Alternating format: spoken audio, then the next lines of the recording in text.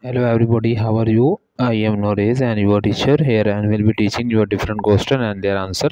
So I welcome you on classtheta.com where we'll be discussing questions. So let's get on the questions. So our today question is to ensure the accuracy of inventory accountants for using a pre-partial system. Physical counts check all that apply.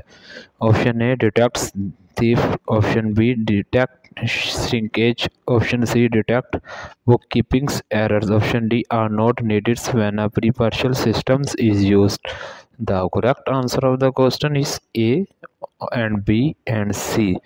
So that the answer of the question. If you are searching any other question, please visit www.classtheta.com and find on the search section.